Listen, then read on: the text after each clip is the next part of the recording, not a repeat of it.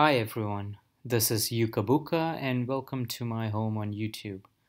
This is the third video in the Linux kernel exploration series, and in this video I will describe how we can use an ARM64 QEMU Linux setup that we created in the first two videos for Linux kernel module programming.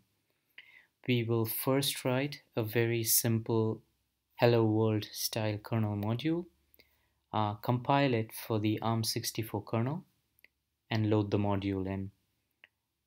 In case you have any doubts about how I have set up the ARM64 kernel on QEMU, I highly encourage you to watch the first two videos that I put up on YouTube in this channel.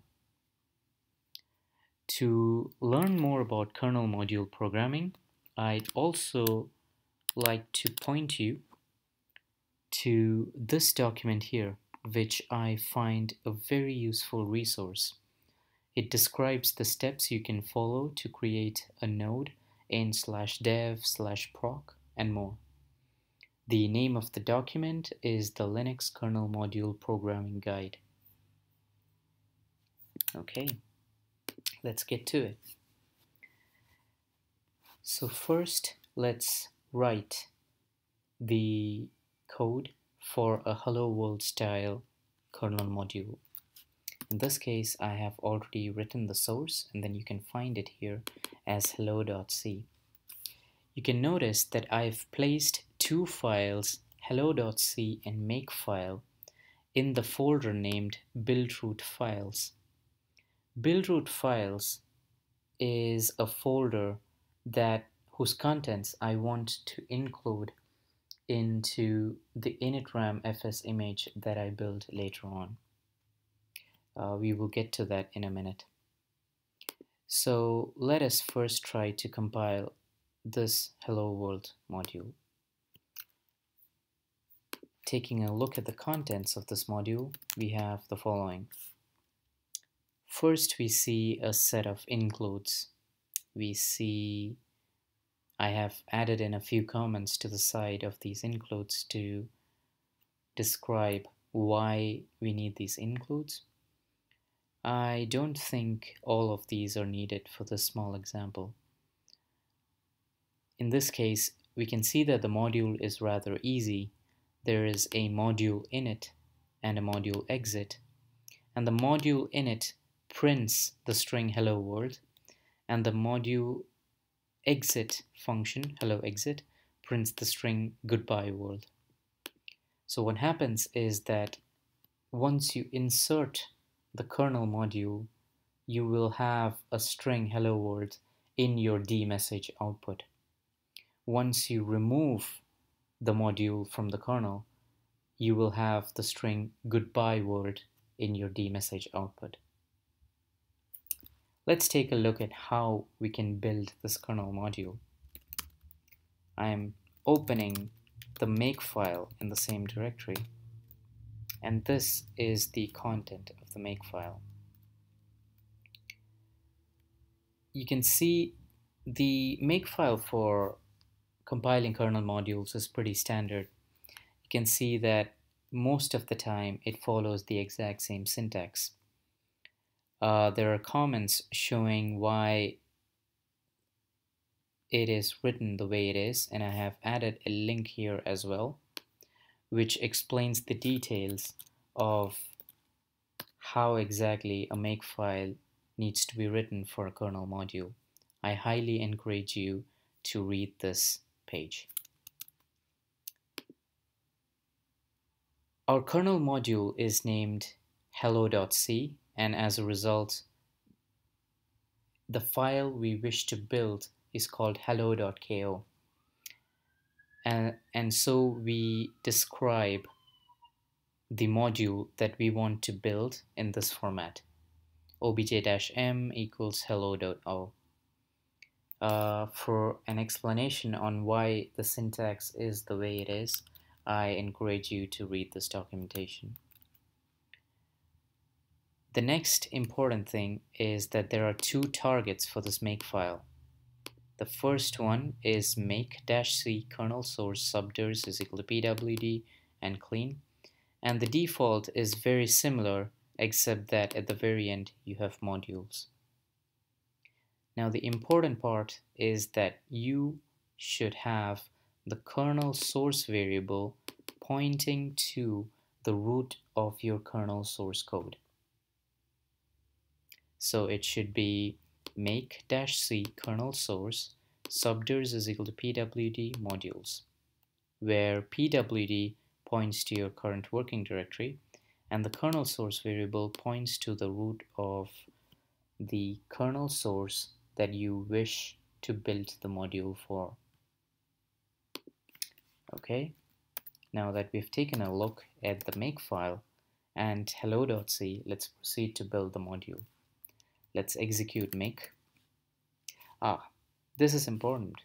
If we execute make, we will encounter an error because the target kernel is an ARM64 kernel, and as a result, when we build the kernel module, we should be using an ARM64 toolchain as well. So the command to do that would be this: arc is equal to ARM64, you're specifying the architecture. Cross compile is equal to arch64 Linux GNU, you're specifying the toolchain, and make. If all goes well, you should be able to see an output similar to this: entering directory, leaving directory, building the module stage 2, and over here you can see that the file hello.ko has been built. Let's try doing a file hello.ko. You can see that it's a 64-bit LSB relocatable, ARM arch64, and not stripped file. Great. Now that we have built the Hello World kernel module, let's recreate our initramfs image so that it contains the module. If you want to know why exactly this works, I encourage you to take a look at my previous videos. So in this case, we go back to the build root folder. We do a remove of the previous rootfs image and do a make again. As we have done this previously, this should be pretty fast. And yes, we have built the initramfs for the VM that we are about to boot up. Now that the initramfs is built, we go into the root of the kernel source. We remove VM Linux and we remove the VM Linux file.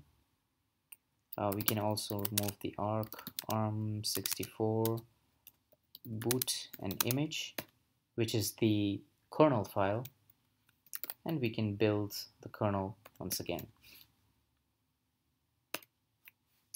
Now, if you recall, the config file in this kernel source folder has been modified such that config initramfs source points to the rootfs.cpio generated by buildroot. The kernel is building and we're almost done, and we're done. So now that we have built the kernel again, let's start up the kernel and verify that the built kernel modules are present in the VM.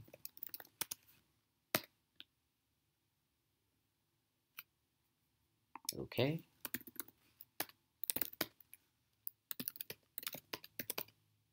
All right.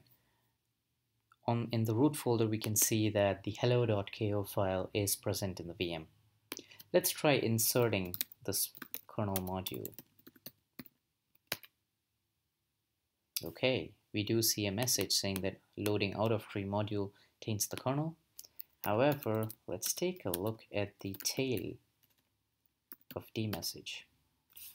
We can see that there is the hello world string, that has been printed out when the kernel when the kernel module has been loaded in. Now let's try removing that kernel module. Okay, and let's examine the dmessage output again. We see that the output is goodbye world, and that is the line that has been printed out by the kernel module as it is removed from the kernel. So this short video concludes our demonstration of how we can create and use kernel modules with the ARM64 QEMU setup that we have created over the past 2 videos. As always, hit like if you have learned something from the video and hit subscribe if you would like to be notified of new ones.